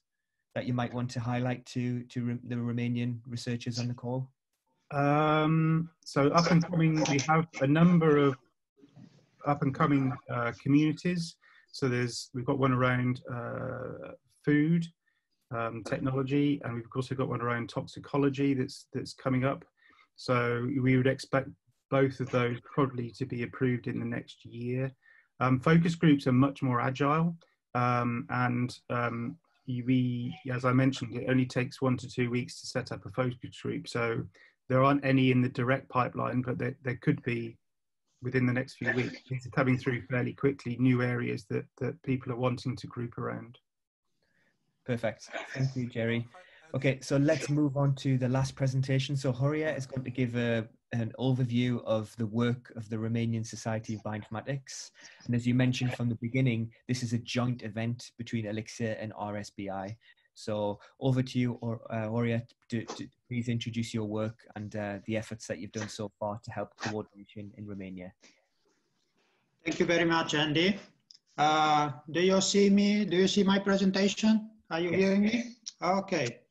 Then I will start first thanking you and all the ELIXIR staff to organize this webinar. And I strongly hope that the final result of this seminar will be a build-up of Romanian community focused on bioinformatics. Hello everyone. My name is Horia Banciu, and I am a full professor at the Faculty of Biology and Geology at Bálint University of Cluj-Napoca, Romania. And on behalf of the Romanian Society of Bioinformatics, and on behalf, my son is leaving for school now. And on behalf of my colleague, I'm going to introduce this association. And if you on the need to connect the Romanian bioinformatics infrastructure and human resources to European network. So our association was founded last year during March 2019 with the enthusiastic contribution of 11 founding members affiliated to academic and research institute in Romania and UK. The main aim underlying the activity of our society was to encourage and drive the effort of building a competitive bioinformatic capacity across Romania. In this way, we try to set up two main lines of action. The first one is the organizing of a series of seminars called Raw Bioinfo Seminars, through which we intended to train and develop competencies in bioinformatics with the help of local and international trainers. Mostly our UK colleagues put a great deal of effort in organizing this seminar, and by this way I acknowledge their contribution. This seminar has now reached their 8th edition, and the next one will be held on November 4th on antimicrobial resistance. A second series of events employed the public engagement. The beer and science events aim to bring scientists, academic staff, medical professional together with wide public member in a friendly environment to discuss hot science topic.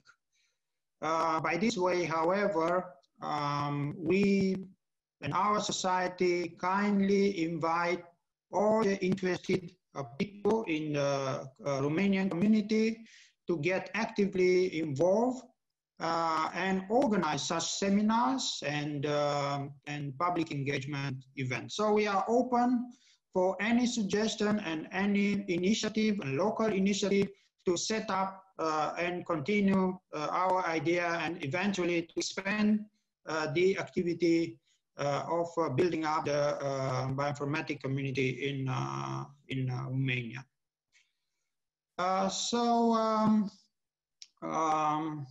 Presently, the society has about 40 members from academic and research entities across Romania, and also from Austria, Denmark, Germany, and UK. Moreover, our collaborative network or connection were established with members of similar society from Serbia, Ukraine, Poland, France, or the Netherlands. So presently, we clearly need a strong bioinformatic infrastructure and expertise in Romania. So why do we need this? Because it's clear, and also was clear from from the previous presentation from my colleagues, that there are no significant advances in the state-of-the-art human genetics or medicine or biotechnology, crop improvement, bioconservation discoveries without inputs from bioinformatic analysis. So therefore, the answer to the above question is clearly that the bioinformatics is an essential approach in augmenting Romanian contribution to life and health sciences. So while the need for bioinformatic expertise is well established and it was very nicely demonstrated in the previous presentation, we will further state on the need or the necessity for a national coordination. And we emphasize that presently there is already an extensive and competitive network of expertise and resources across Europe.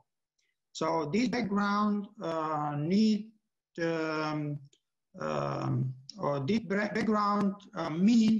that if to be competitive, the Romanian bioinformatic resources, both human and technology support, must be integrated into the extant European network. Secondly, we believe that it's crucial to integrate or federate the existing biological data. And all these biological data are continuously provided by, say, research, academic, or health entities. And they need to be put in a kind of a shared and standardized system. For example, the Romanian genome variability could be federated in such a way that information become available to all users. This will be extremely beneficial in two ways. So first, we believe that, or it is already demonstrated that an integrated system for accessing biological data can provide fast and accurate medical diagnosis. Secondly, by this way, the exchange of information that is already available at a different or at one laboratory and is not known to other laboratory is facilitated. And this way, we can avoid duplication of results or duplication of research. And then by this way, also, we can save time and money. So sharing data means saving time, money, and a lot of human effort. Overall, the national coordination in bioinformatic infrastructure, both expertise and logistics, would benefit of the existing European resources and would save time and money, as I said before, for the producer and consumer of biological data altogether. Speaking in another way, the Romanian bioinformatics community is still in its infancy. So it definitely worth to be helped by the grown-up European network. In the end, we must inform you that our society has started a number of discussions with the official of Romanian government, meaning to identify the means by which national coordination in bioinformatics could be achieved. Following the discussion, we were persuaded that the build-up of a preliminary network is critical, it's key. And moreover, a clear expression of interest from the Romanian community, both medical and life sciences, researcher or professional or academic staff, is it's needed to be shown. It's needed to be actively shown. So one leap forward would be the assessment of the need for an integrated bioinformatic network, and including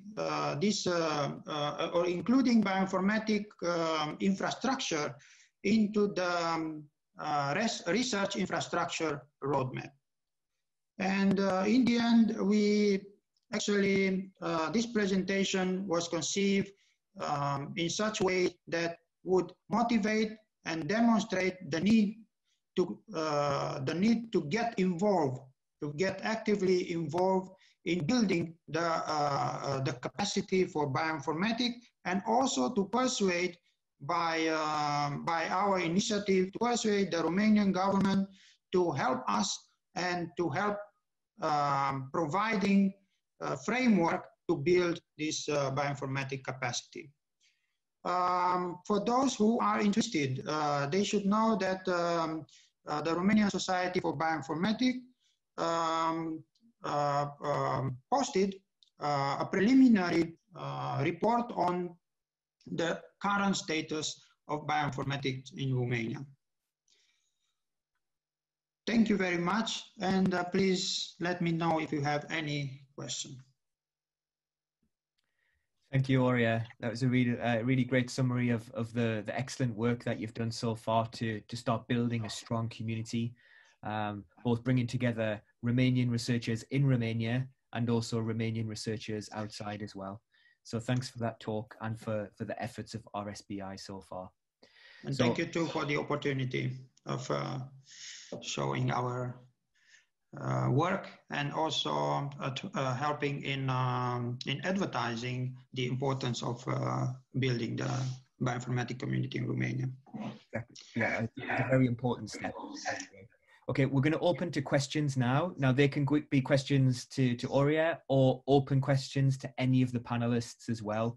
So in any of the talks that you've heard so far. I know that Bogdan does have some questions, and I'm going to introduce him in a moment. But just to remind everyone that you can continue to use the Q&A function if you want to write your question down, and then I will read out the question so panelists can answer it. Or you can, if you're an attendee, you can use the functionality to raise your hand. And then if you raise your hand, we will unmute you and ask you to speak your question out loud. So just a reminder, you do have this opportunity to ask questions in the open session. And I know that Bogdan has some, so I'm going to pass over to you now, Bogdan. Thanks. I have several questions. First, thank you for all the panelists for their talks. And I think this means that we'll take now, it's a great opportunity for us to see exactly how we can benefit from ELIXIR, how we can interact with the European infrastructure, how we can contribute to this, because that's a both-way process. And going to some specific questions, so I don't know which order, but Jerry, I don't know if going backwards. I have two questions for you. What would be the practical steps for Romanian scientists to join a community? Is there an email address? Should that person just send an email to ELIXIR if it's interested in a community, or what he should do? And second, let's say that I'm interested in a pipeline to analyze NGS data, genetic data. I'm sequencing a human genome and I want to process it. Is there such a bundle in the ELIXIR bundle kits? I don't know how they are called. Or if there is not, could a Romanian scientist suggest such a bundle of tools? Okay, so the first question is around how would someone engage and maybe participate in a community? So each of the communities have their own webpage, they have their own mailing list, they have their own meetings. And so what you can do is follow the link on my slide around the communities. That'll take you to the communities page, and then you can navigate to the individual pages where it gives guidance on how to join. If you run into any problems, you can just contact the hub directly, and we'll put you in touch with the relevant community lead and so forth. So I think that answers that. The second part is about is there a service bundle around NGS data? So we don't. What we do have is our Galaxy community that offers the Galaxy workflow service and capability, which is a very sophisticated way of running distributed workflows across compute networks, and they're active in providing those types of workflows that would do exactly what you would need to do. And again, I would suggest in the first instance is engaging with that Galaxy community, and they could probably start to point you in the right direction. Longer term, you know, if there's a wider service bundle that would be needed around a particular topic, yes, there's no reason why the Romanian scientists couldn't, you know, partner with, propose and then partner with other nodes to establish service bundles. We see the service bundles coming from the communities, and so you know, our hope is that these aren't put together by the hub. We don't have the expertise at the hub in order to do that. These need to arise from the communities. You know, obviously they do require quite a bit of investment. That COVID-19 example, it didn't happen overnight. There was quite a bit of research and effort went into putting that together and pulling all the right people in together to make it happen. That will apply to other service bundles. I can reflect on within our bioinformatics, within our biodiversity focus group, we're moving towards a service bundle around biodiversity services, and it's taking a few months to identify those services and characterize them and sort of classify them, put the biodiversity context around them so that it makes sense to someone who sees that information on a web page. So the answer to that final part was yes. I think Romanian scientists could propose and participate in building service bundles. So basically, if I am interested in building such a service, if I can contribute or am just purely interested, I should contact the ELIXIR hub, send an email to that address, and things will be taken from there. I think in the first instance, that's the probably easiest thing to do, yes. Yeah. Okay. Yeah, so I apologize. I have so many questions. I apologize if I monopolize a little bit the discussion, but feel free to interrupt me whenever you want. Ondrej, I don't know if I pronounced correctly the name, Ondrej?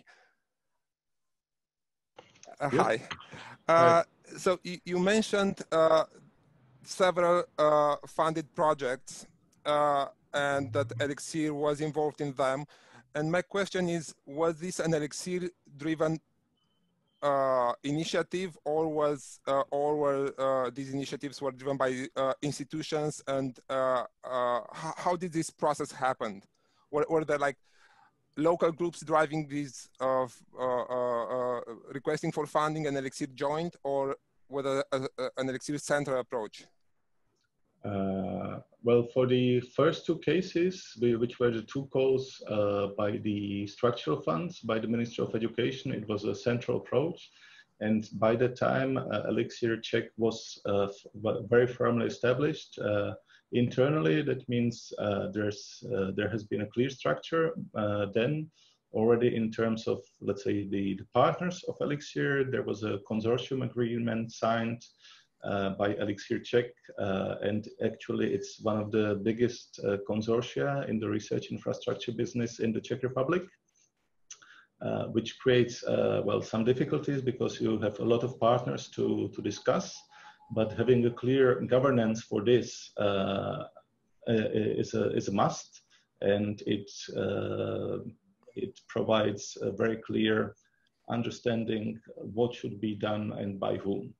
And also having a demand from the ministry, or not demand, but it was a condition of the call, there's one project per infrastructure, which meant we have to organize internally to submit one proposal. And typically you have a coordinator of the consortium, and either it can be the coordinator to take the lead in the proposal, or in the first instance, in the first project, we agreed to have a different partner of the consortium to be the lead in the project. Okay, great, thanks a lot. Thank you. That's great. So what I'm going to do now is just move to some questions from the Q&A. So we've had 2 questions that we've received, and one related to training from Gabriela. So thank you for that. And that's been answered online. So the question was about training for Romanian researchers, and Horia has given more information about some of the local training resources. And just to remind you, Gabriela, that all of the courses that you've seen through the TESS training portal, which Bálint and Jerry have mentioned, you can look at those as well, because right now where travel is difficult, all of those most of those courses, a large part of that registry, sorry, has a lot of online courses which you can still access as well. So as well as local training, you can also look at the registry, and it means you can also put in Romanian training courses to the TESS registry as well. If you want other users in different countries to access your online training, you can do that as well. So hopefully that's answered your question, Gabriela. I'm going to move now to the question from Peter Hans. I'm going to paraphrase this question. I would be interested in funding opportunities for early stage proof of concept research that requires sequencing. I might try and answer this question actually, rather than passing it on to other panels. So just to explain, we've talked a lot about some of the funding opportunities that are available to partners in ELIXIR. And obviously the funding is not about doing research, because ELIXIR is a research infrastructure. It's funding for trying to coordinate and run bioinformatics services. So although we have projects called commission services, and also we take part in EU projects as well, we don't really make funding available for you to do sequencing. So for those types of projects, really you'll need national funding, or you'll need research funding from European or international organizations. When bioinformaticians join ELIXIR, then that gives them access to funding to connect their resources that already exist. So I would just try to make clear there the distinction between research infrastructure and doing funding that requires sequencing. So of course you can, once you've done your sequencing, we want you to deposit that data into ELIXIR's deposition databases.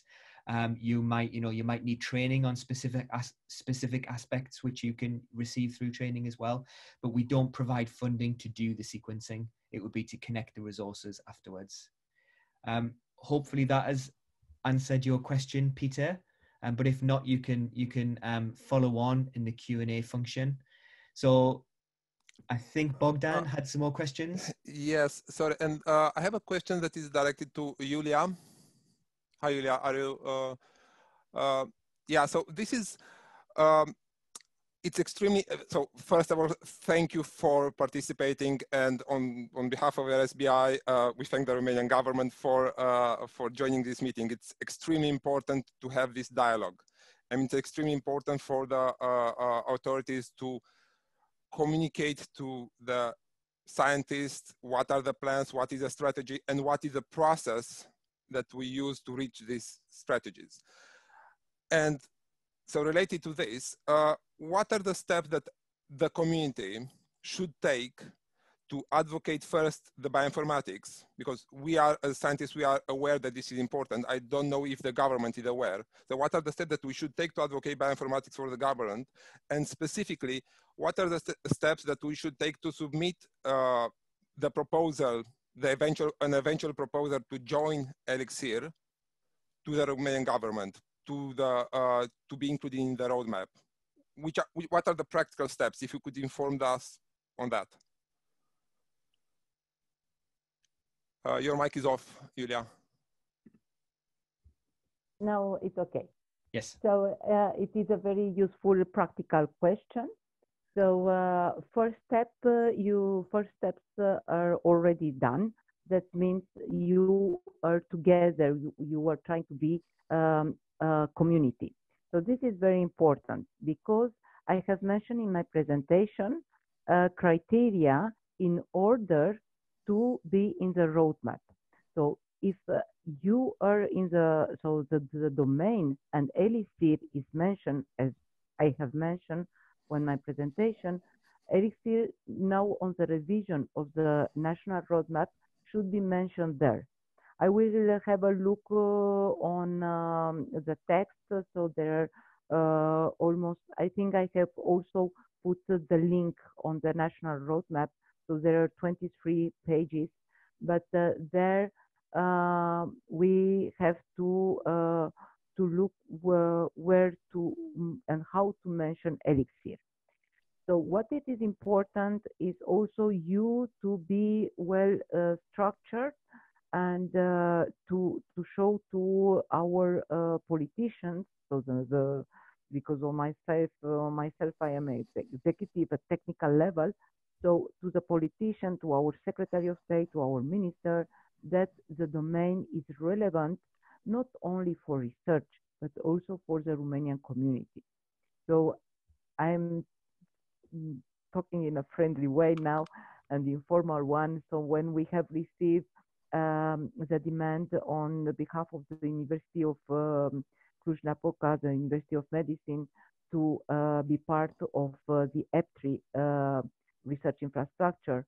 So it was a dossier very well prepared with the community interested and benefits in order to be part of this research infrastructure. And there was no problem in having the consultative college of our ministry.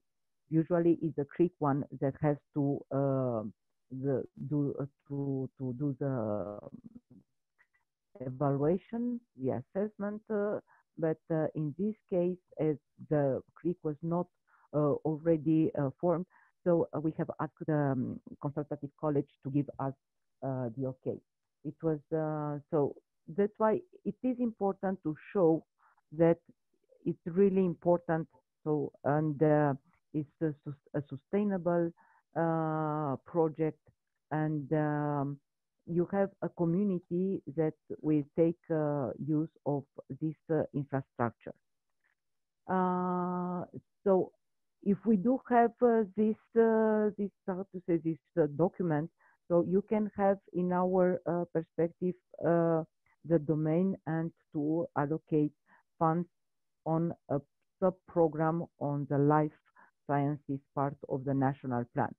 So now it's a good moment also for you, for all the audience here, is to be part of the consultation that was launched by the funding agency, consultation on the future strategy on research and innovation. So it's a good moment to also to be part of this process of consultation. And what else? So I think this is more or less you to be organized and also to try to push in the right way in order to have bioinformatics mentioned on the new reshuffled national roadmap and strategy. Great, thank you, Iulia. So I think what you said here are, yeah, these are the steps that we need to take. We need to build this community, and we need to communicate with the government.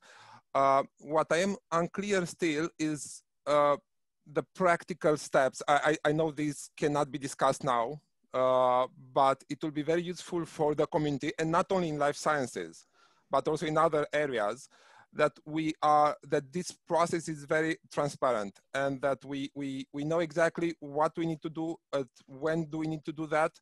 For example, to submit the proposal to the CRIC committee, is there a format, is there a deadline? How should this proposal look like to fulfill the Romanian government standards? So all this information is needed at one point. When CRIC will start the 1st of October, so I will let you know how to do it, because I suppose they are part of a project, of the EU project, the CIPOCA 27. So they should work in a transparent way. And for sure, we will have more details then. For now, they are working on the methodology on how to work. So starting with the 1st of October, myself, I will find out more on how they will input for the reshuffle of the national roadmap. That sounds great. And in fact, as we have our last event on the 6th of October or 9th, I think early October, we have the next event, the last event, the last series, the last webinar from this series. We'll be able maybe to go deeper with the community, with the participants, to go deeper and jointly understand how we can answer those criteria. Thank you, Julia.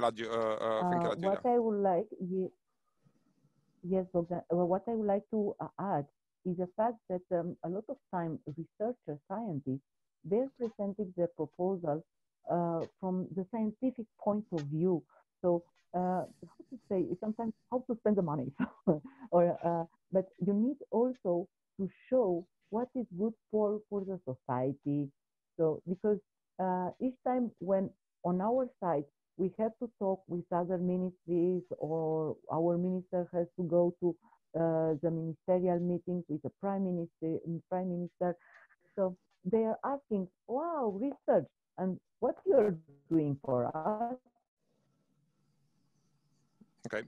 So always you have to give this kind of data, useful, practical one, to be understood by everyone. Because that's why it's important to show the relevance, not only for the scientific point of view, but for the society, how this influence in a positive way. So the society is good. I would like also to ask you, maybe after we finish this seminar, to switch on the R&I days, because under the Hub 1 policy, there will be 45 minutes session on research infrastructure. And I think for all of us that we are participating here, it will be nice to hear also the directions of the Commission. The Commission means DG Research, DG Video, DG Growth. So because now, starting with 21, we will join budgets, because we will work on synergies and doing this process of funding research infrastructure easier, let's say, because using structural funds is from the administrative point of view is quite difficult, I know. But maybe the starting with 21, it will be better. Okay, thank you, Iulia. That's been really helpful. I'm going to need to draw the meeting to a close in a moment. We do have one final question, though, from Marius, which is directed a specific question to you, Iulia. He asks about a consultation or a questionnaire that the Romanian research community has received. And he wonders, it was about the identification of European partnerships. And he wonders if this is part of the development of the Romanian roadmap and has significance for ELIXIR, or is this different and part of the Horizon Europe process? Yes. So we have to, indeed, we have to select on which European partnership we will manage, because this is the problem that we have. So the budget is so limited. Partnerships are not related to research infrastructure. So research infrastructure, we have ESFRI, European partnership. It's about coordinating our policy strategies at European level in a sector. So for example, the partnership on metrology. So you can imagine that we at European level, we should act in the same way and coordinate. So this is European partnership. Yep. So this is. Okay, thanks. But please participate to this, because it's important for us. From our point of view of the policy, we know which partnership, but we would like also to hear the scientists, what they are thinking about. Yeah, okay. The connection at the end was a little bit difficult, but let me summarize. So Iulia was saying that there's not a direct connection. The partnerships are a different part of Horizon Europe, but despite that, she would still like the Romanian research community to complete that questionnaire. And the event that Iulia mentioned for the R&I days, we've added the link to the chat for anyone that wants to register for this. So I am now going to close the meeting. It's now 30 minutes past 12. So I just want to finish by thanking everyone, all of our panelists, for their preparations and their presentations, and for being able to stay for the panel discussion. And I would like to thank all of the attendees for their questions and their contributions through the chat. We've got a really good idea about where you're based, what your research interests are. And I hope that as many of you as possible are able to join the next webinar on the 29th and the webinar on plant sciences in October as well. So with that, I think we'll now finish the event, and hopefully this is the start of a future collaboration that will continue over the coming years. So thank you very much.